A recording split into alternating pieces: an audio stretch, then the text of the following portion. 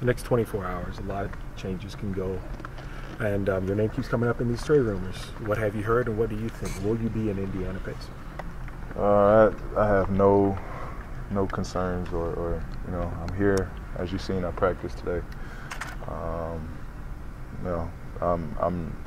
My head is not wrapped around that.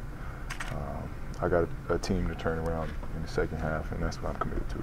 There are reports that you met with team owner Herb Simon. What can you tell us about that meeting, and did you discuss your long-term future here in Indiana? That's between us and the front office. Paul, how do you compartmentalize trade week, especially when you're out there? You made some comments earlier about your future and about the future here. How difficult is that to compartmentalize and just put aside and just think basketball? It's easy. It's easy. No offense, but it's you guys that make this situation or try to make this thing as big as possible.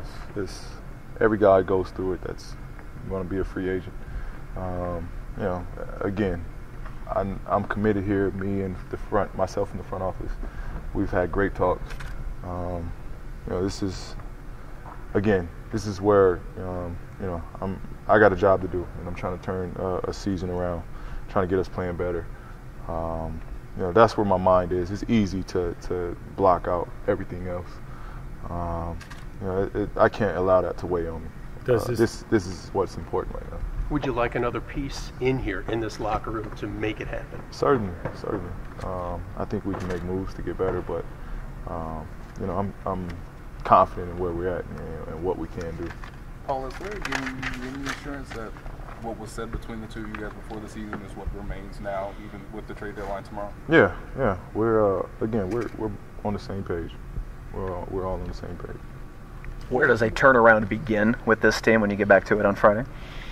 Well, hopefully, defensively, and Memphis is not necessarily known for three-point shooting, and that's been our Achilles heel. So hopefully we can allow that game to kind of play into our favor. But we got to get back to being tough. It's at that start of the year, middle of the year, and now. That's where we got to get back to, just being a tough, gritty team. That's where we really made our name early in my career here, is just being gritty. That's what we got to get back to. Is that attitude and mindset as much as X's and O's? That's all it is. It's attitude. We got to have an attitude, and we got a lot of nice guys here. We need some guys to kind of pepper it up a little bit. Did you think somebody was going to get 200 points on Sunday night? Yeah, man. I was asking guys, like, man, at what point you guys want to start playing some defense? But I think Giannis was the only one that took to it. I wanted to get after it. I think we got to change it. Back in the old days, get that arena something to really cheer for, and have them know what side they want to root for. It's kind of a joke to what we're playing right now. Why do you think it's changed over the years? Well, I just think, guys are, we're so riled up and caught up into the season. We get that little break, and we want to take advantage of it. We want to do as least as possible, and, be mindful that it's for the fans. But we're not trying to get hurt. We're not trying to injure anybody.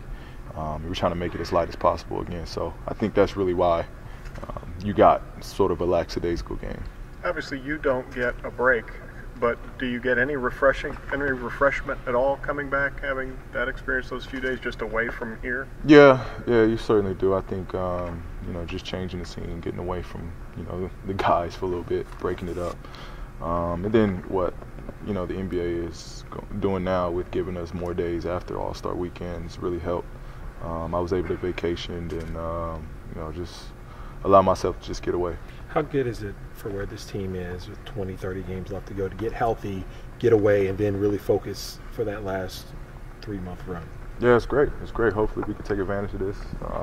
It's not getting easy. We can come back to a back-to-back and go on a tough road trip. So, we got to get right after it right away. The good thing is we start off at home. Try to get the ball rolling a little bit and take care of this business coming up on the road. Well, ultimately, do you see yourself finishing your career here? Love to. love to. While you were gone, Magic takes over the Lakers. Any reaction to that when you heard that news? No. Just, I guess the rain for Cup check is over. This is the first time your name has really been linked to so many trade rumors. Most often, you're here in Indiana.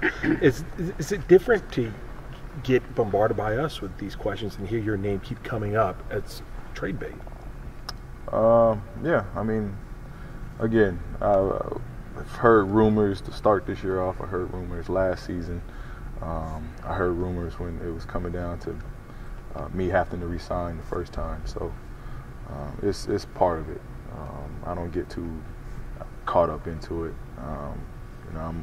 I've been that way, and I'm with whatever happens. That's always been my mindset. So I'm gonna continue on with that attitude now.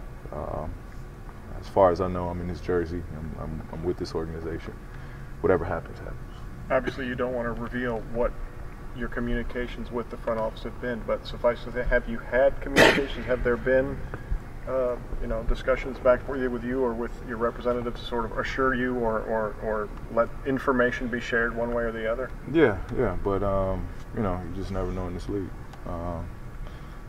We've had talks, but you just never know what's going to go on.